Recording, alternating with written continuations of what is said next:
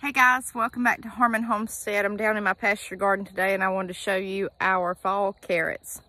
So you can see the carrots, the deer have ransacked these. I mean, they are eaten to a nub, so I need to go ahead and pull them up.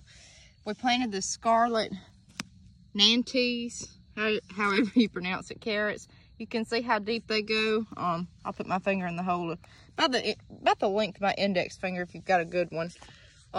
You can tell, like this little thing, he's nowhere near ready, didn't make well.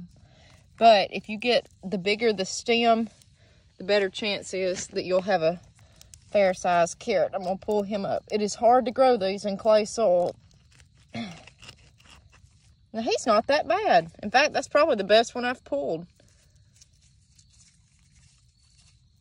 I mean, they actually surprised me how well they did. Now, not every carrot's going to be like that, but, I mean, you'll have some that are. I've just got a variety there. But you won't, let's see.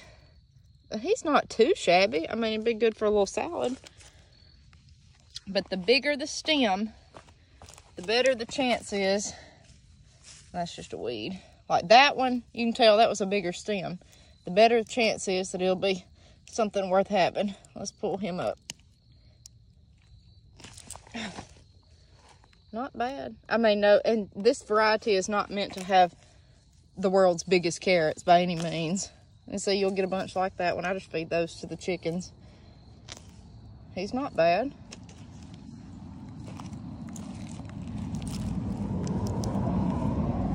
These two might be fair. Just kind of have to wiggle it out. Not bad. This one's not going to be as big, I don't think. Yeah. He looks fair. Now, he started to have like a little rot on him almost. He had been in so long. The deers don't want the carrots. They just want the tops. He did good. I mean, actually not too shabby. I've got a lot more to pick, but would it be worth canning? No. Might could freeze them? Yeah, I've just been trying to eat them fresh here. Still got our kale and mustard, all that's just kind of puttered out, and I just left it to be. Mainly we planted it, honestly, just to keep the ground tilled up, but, or keep it going over winter. But, I mean, the turnips definitely made. I don't know if this would even be rotted by now. I don't know. I mean, he's got some fair greenery on him. But anyways, guys, that's what's left of this garden. But you can see here, don't think your carrots are gone. If it's been deer, so you can see that hoof print right there. Deer track. The carrots are still up under there. It's just they've eaten the tops off, so you need to go ahead and get them. Now, this section, it looks good as far as size of the carrots. This one, fair. I see a few good ones in here. If they're not thinned out, they're not going to make a big carrot. So, but we just scattered the seed and said, well, we'll just try this. I will say our mustard, the mustard did great. It actually did.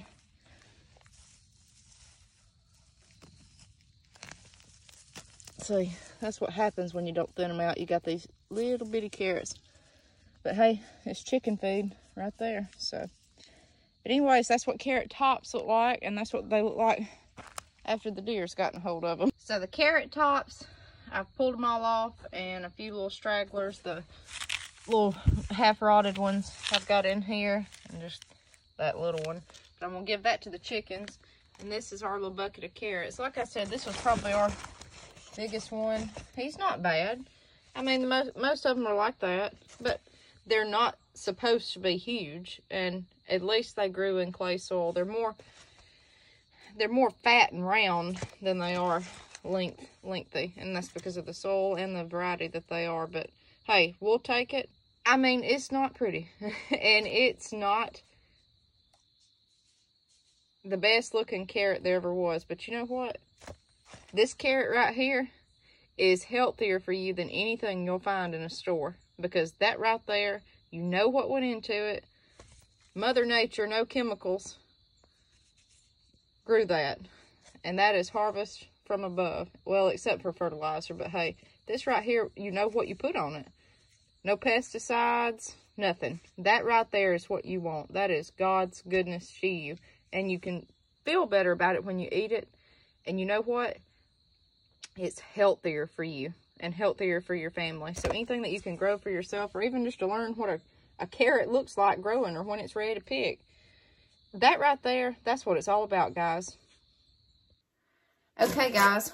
So we've got our carrots. We've started cleaning these. Look how beautiful they are. Gorgeous. To clean these, the best thing that I have found is turn the sink water on a little bit warm. And just kind of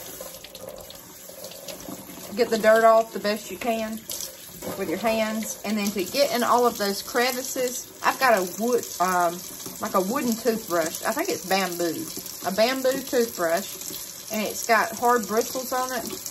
These are great for cleaning. You can get these just about anywhere. And they're pretty cheap. But just take that brush and go in the crevices. Like, look at that. Did you see that? I'm going to show you that side. Just go in those crevices, back and forth.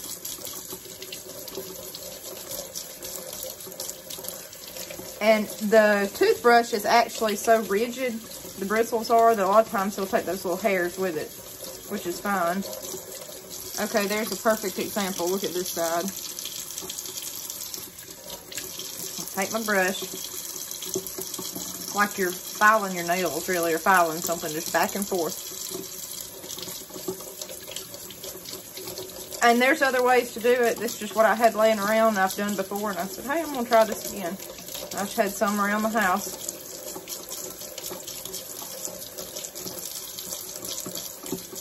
I don't know if the plastic toothbrushes would work just as well. They probably would. I'm not sure. I just know that one is so rigid that it scrubs. That's it. Look at that. I'll show you one more. One of my smaller ones, okay? See, now I'm already getting off a lot of dirt right there to the side. It's still got it in all those crevices. I'm not worried about the tails at all, or the very top, because I'm going to cut those off. Look at just that side. Cleaned up beautifully. It's just hard with your hands to get down in those crevices when you just try to rub dirt off. And all I'm going to do with these tonight is I'm going to chop the ends off, chop them up, boil them, get them tender, and I just want to serve salt and pepper over them. But anyways, homegrown carrots, guys, they look a whole lot different once you bring them inside and clean them up. Grow something. Grow something. Become sustainable. We'll see you next time on Harmon Homestead.